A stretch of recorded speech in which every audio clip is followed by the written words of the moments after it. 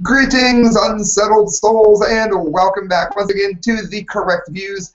Sam I.B. DeGangi reporting for The Media Speaks. Go to themediaspeaks.com. Went live at 4. I'm getting ready at about 4:30 or so to head to Burr. 4:30 in the morning. I'm not going there to snowboard. We're going at 4:30 in the morning to snowboard. It's like 12 degrees outside. Christelle, are you going to wear anything more than a t-shirt?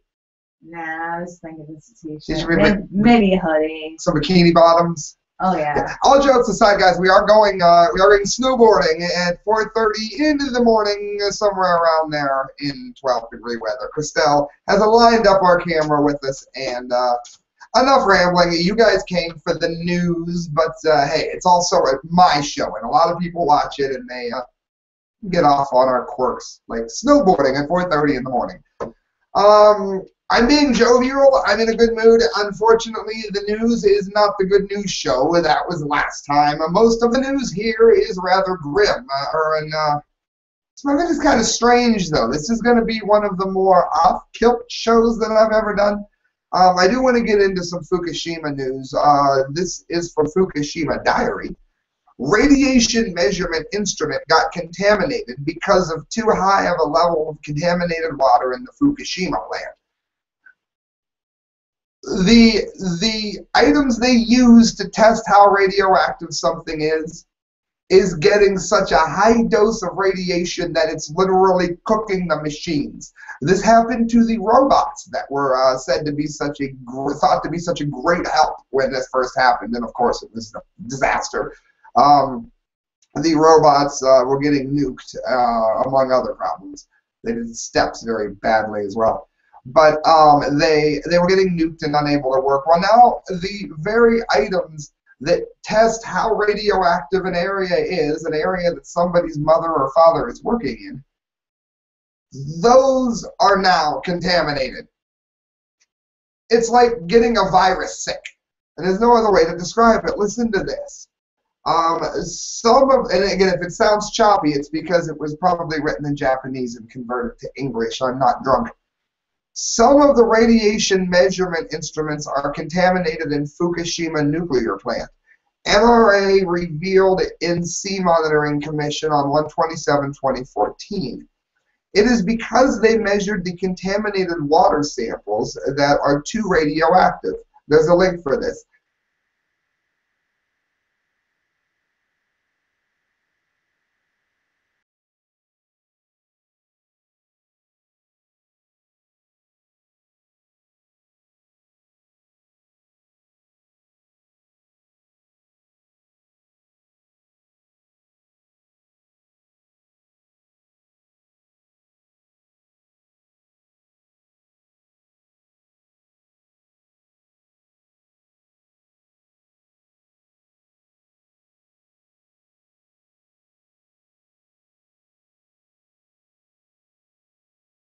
And keeps trying to cut out. So hopefully you guys are all still with me. Go to the FukushimaDiary.com. It's so bad, literally, that we don't even know how bad we're being juiced. We cannot even reliably test how bad they're getting juiced because everything that you bring, even the items that test it, become new. They're useless. They're broken. They're cooked. And yet people in that area decide that they want to go back home and move back into their houses. You can't move back into your house. TEPCO has ruined that for you. Guys, this is WhatChinaTimes.com. PLA may have 600 nuclear warheads in 10 years, a Russian expert said. China, if they were a democracy of some kind, they might have a chance of really leading the world. I mean, they're the only people that can have 1 billion troops on the ground. That's unheard of. China's trouble is that they are a communist nation, and communist nations always destroy themselves from the top down.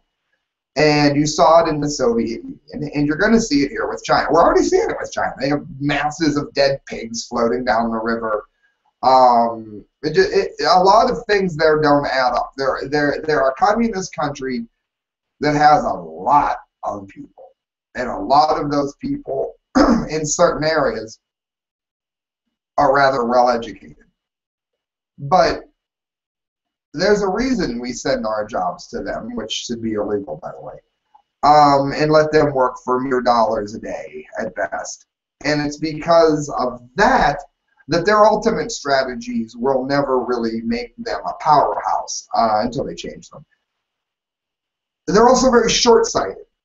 They don't realize, and these idiots on here say that China will have enough nuclear warheads to make Japan wiped off the earth. Yeah, that radioactivity wouldn't do anything to you, China. You guys aren't already getting nuked from Fukushima? No, that doesn't happen to communist countries. The radiation goes around you because you're smiling. While claiming that the People's Liberation Army is unable to compete against the United States in a full-scale nuclear war, Vasily Kashin from the Moscow-based Center for Analysis of Strategies and Technologies stated that China has the ability to wipe Japan from the face of the earth when its projected arsenal of at least 600 nuclear warheads in 10 years' time, reports the Voice of Russia on the Voice of Stupidity coming out of China. China does not have enough advanced ballistic missiles and nuclear submarines and strategic bombers to match the United States, Kashin said. And the only way that the country can defend itself from a nuclear attack is to accumulate as many warheads as it can. And no one's going to nuke you, China. You've stolen all of our jobs, and if we nuke you, we won't be able to have things like transformers. Long-time viewers know I'm not just rambling here. If we were to have a pulse or some kind of other disaster that destroyed a lot of transformers in America, it would take us years, up to 2 years, to get transformers back. We don't make them in this country. One of the only places I believe we get them from is China, but I know for sure we don't make them in this country. Let me go on to this real quick. This is just stupid. It hurts my brain to report on it.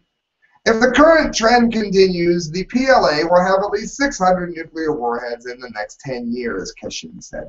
More than Great Britain and France, but fewer than the United States and Russia. With the United States reducing the number of its warheads, it is conceivable that China may have the same number at some point in the future, Kashin said.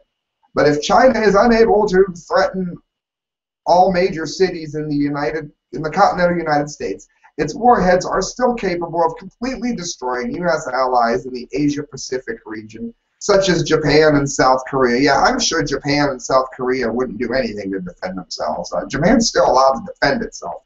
The Tokyo-based Japan Military Review, meanwhile, stated that China has 3 major submarine bases in Shizakao, in Qingdao, in Xiaoping Island in Dalian, and Yalong Bay in Fainan.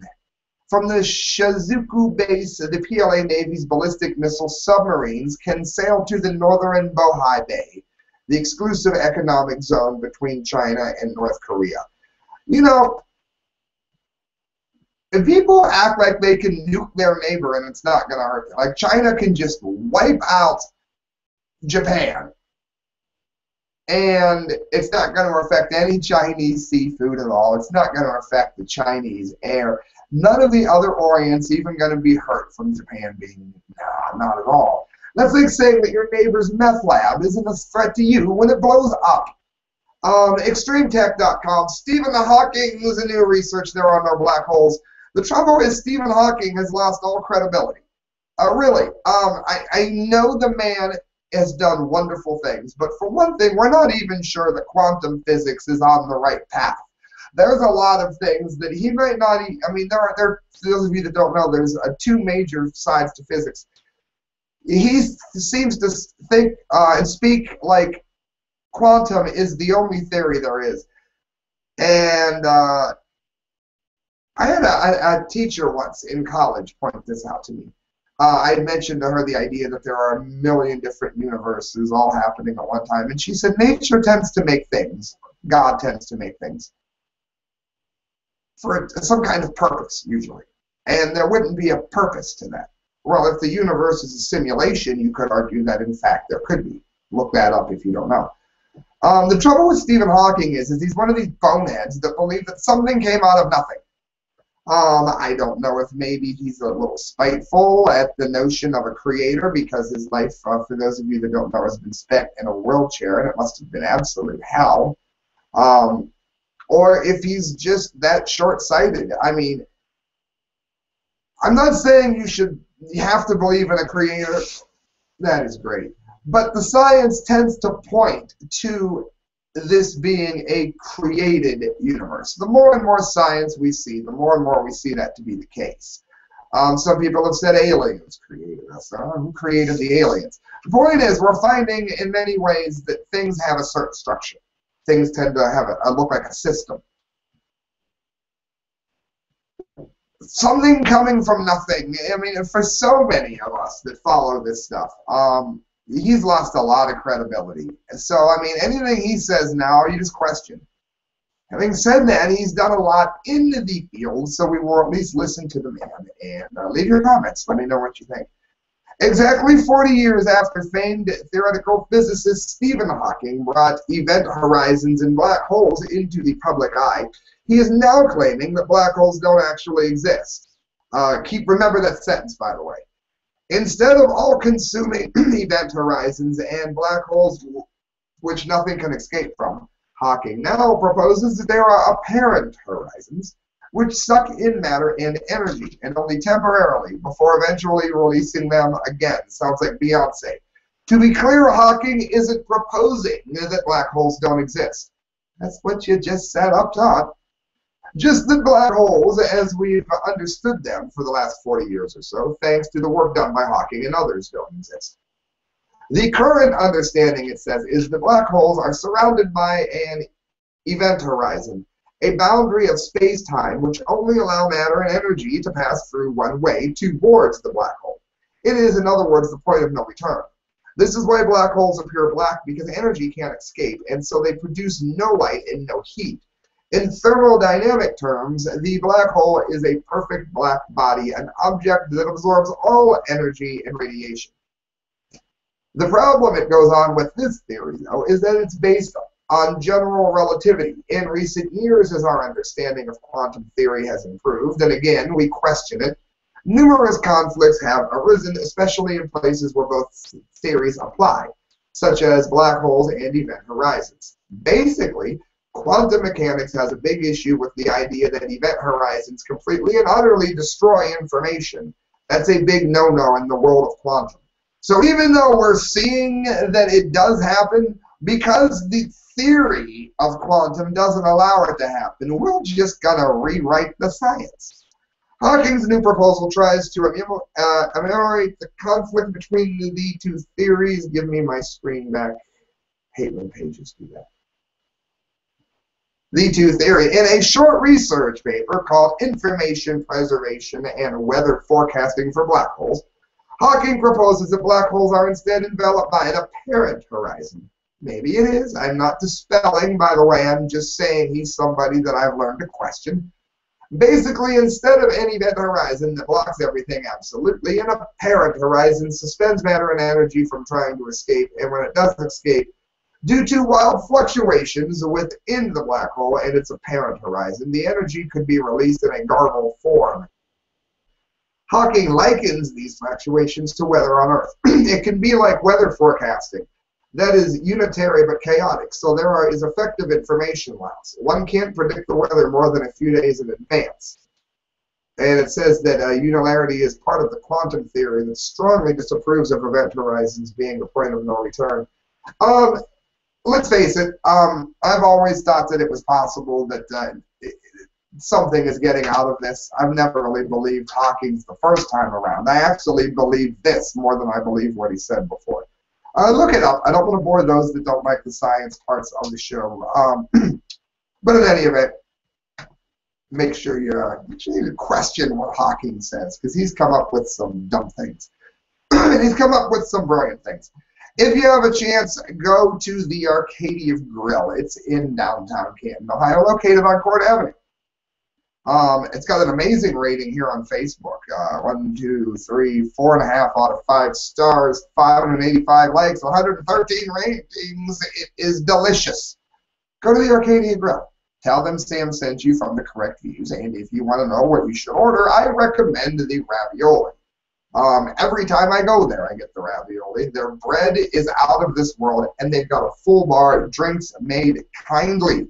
Go to the Correct Views, tell them Sam, go to the Arcadia Grill and tell them that Sam from the Correct Views sent you.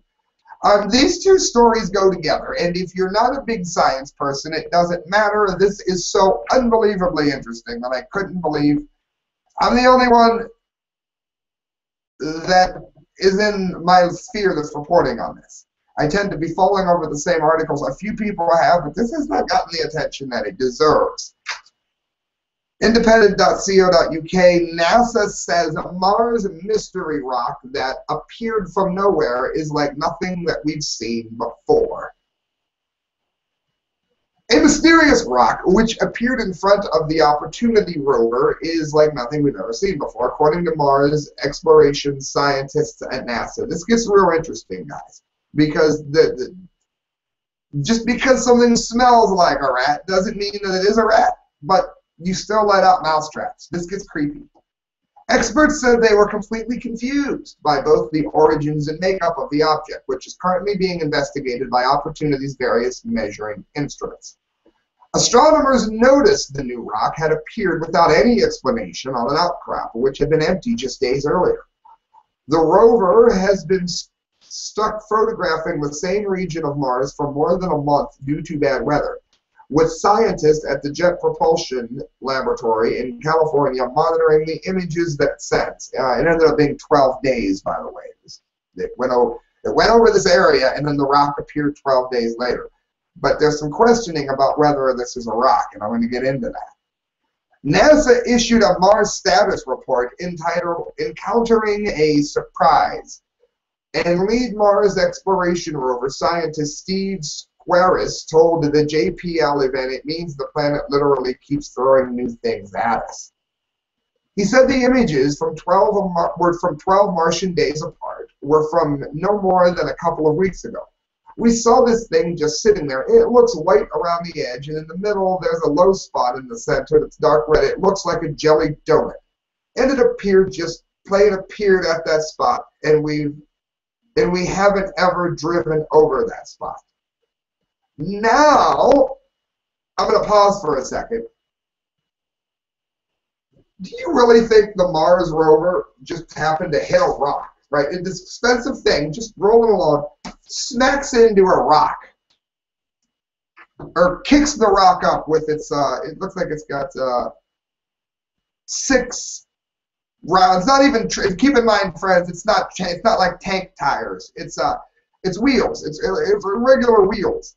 That they ran this thing over, but it was absolutely unnoticed, and they kicked it under their tire. That's what they're saying that they think happened. Because, listen here, don't zone out because it gets much creepier. This rock appeared from nowhere on Mars. Well, it must have been something we kicked up when we were driving by. Would you believe that if your kid was in the cookie jar, his arm fell in it? Come on. Again, am I saying it was put there? That's not where I'm going. It doesn't go in the direction of little green men. Stay with me. He said and it appeared it just plain appeared at that spot. And we haven't ever driven over that spot.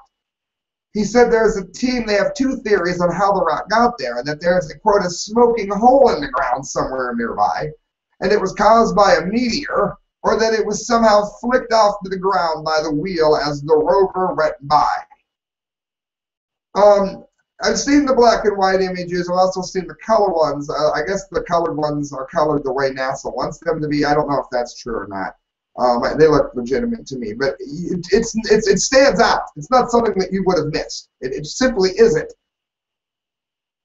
We had driven by a meter or 2 away from there, so I think the idea that somehow we mysteriously flicked it with the wheel is the best explanation, Square has said. It's a better explanation coming up. It says the story got even stranger when Opportunity investigated further. Squares explained, we are, as we speak, situated with the rover's instruments deployed making measurements of this rock. We've taken pictures of both the donut and jelly parts, because it looks like a jelly donut. And we got the first data from the composition of the jelly yesterday. It's like nothing that we've ever seen before, he said. It's very high in sulfur, and it's very high in magnesium. It's got twice as much manganese as we've ever seen on anything on Mars. I don't know what any of this means. We're completely confused, and everyone in the team is arguing and fighting over what it means. And he says that's the beauty of the mission. All right. So Sam, 4:20 in the morning, I'm listening to you, and you're telling me little green men put a rock on Mars. That's what you think happened. No, that is not what I think happened.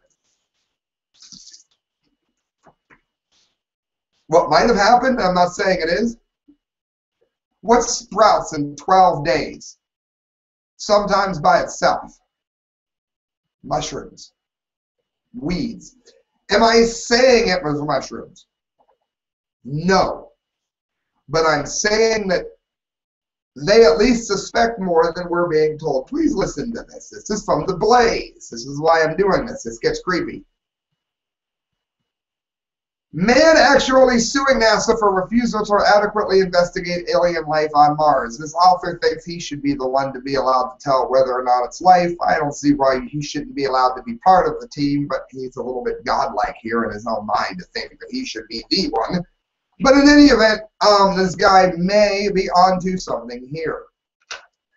As astrobiologists filed a lawsuit Monday against NASA, alleging that the agency wasn't doing enough to adequately investigate the possibility of alien life, specifically the mysterious rock on Mars that I just talked about. Ron Joseph, who has published articles in the Journal of Cosmology, a journal that has questionable repute among some scientists, can be a little weird, filed the lawsuit in California court against NASA and its administrator, Charles Bolton.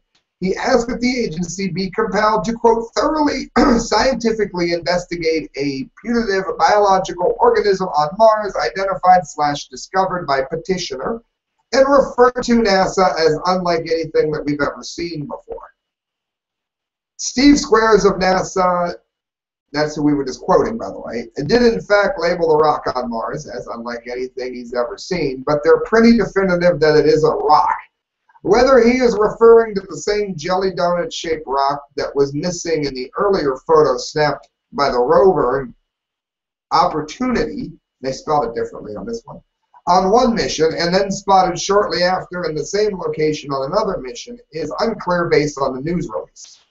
Joseph in the lawsuit wrote that he examined the images of the rock and believes it to look like a mushroom-like fungus.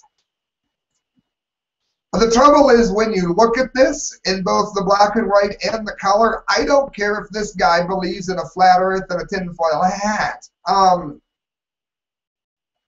could see where this could possibly be a mushroom. I think suing NASA is probably something he knows isn't going to happen. But it's not like NASA's going to say, okay, and bring him into the team. But it would be nice to have some of what he'd like to see happen, because I think NASA might, be hiding something, or maybe it would make people really happy to have this studied. How's that?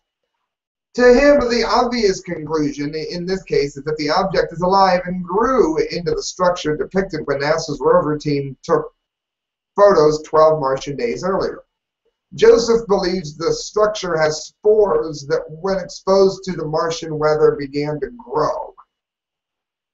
NASA had hypothesized that the rock, dubbed Pinnacle Island, may have been flipped upside down when a dog dislodged it. When a wheel dislodged it, providing an unusual circumstance for examining the underside of the Martian rock. According to Joseph, NASA refused to release high-resolution photos of the structure. I don't know if these are high-res or not. I'm looking at some pictures. The petitioner made these discoveries, whereas the rover team did not, simply because NASA's rover team inexplicably failed to perform the basic demands of science, which is research, look again. Research and look again, Joseph's lawsuit said. Joseph wrote that he asked NASA scientists about taking higher resolution photos and alleged that NASA refused. The refusal to take close-up photos from various angles, the refusal to take microscopic images of the specimen, refused to release high-resolution photographs is inexplicable, recklessly negligent, and bizarre, he wrote. I don't care if the guy's a nutcase. I think he has a point in everything that he just said. Comment line. Any intelligent adult, adolescent, child, chimpanzee, monkey, dog, or rodent with even a modicum of curiosity would approach, investigate, and closely examine a bowl-shaped structure which appears just a few feet in front of them when 12 days earlier they hadn't noticed it. I don't care if he's nuts, everything he said there is a correct view. Joseph called NASA's hypothesis that it was an overturned rock or something that dropped there as a result of a meteor's bizarre and absurd, ignorant, and little more than magical thinking. Joseph asked that NASA be required to examine the structure further, and if they find it to be a biological organism, that he be listed as the first author on its scientific articles about such a discovery. You know what, maybe. But he has a point there, friends. He really, really does. Guys, it is time for the dunce of the day. I really don't know if I've said this before, going to keep the dunce count of the month going. It's anywhere from $12 to do, but sometimes it can be like $50 freaking dollars. For those of you that don't know, I picked the stupidest person, stupidest organization. I've sent them to cops. I've sent them to wildlife. I've sent them to people that put radioactivity in our silverware. I send dunce caps and award certificates out to idiots. That gets very expensive to do, so I don't know if I'm going to stay with it. Let me know if you really like the dunce cap of the month. Please donate to me at thecorrectviews@hotmail.com if you'd like to help out with the costs or whatever. Let me know if you want to keep them going. I am going to stay with the dunce of the day very often. And this is the gentleman that wins it. Pizza delivery man arrested after being caught on the hidden camera having sex with the family dog.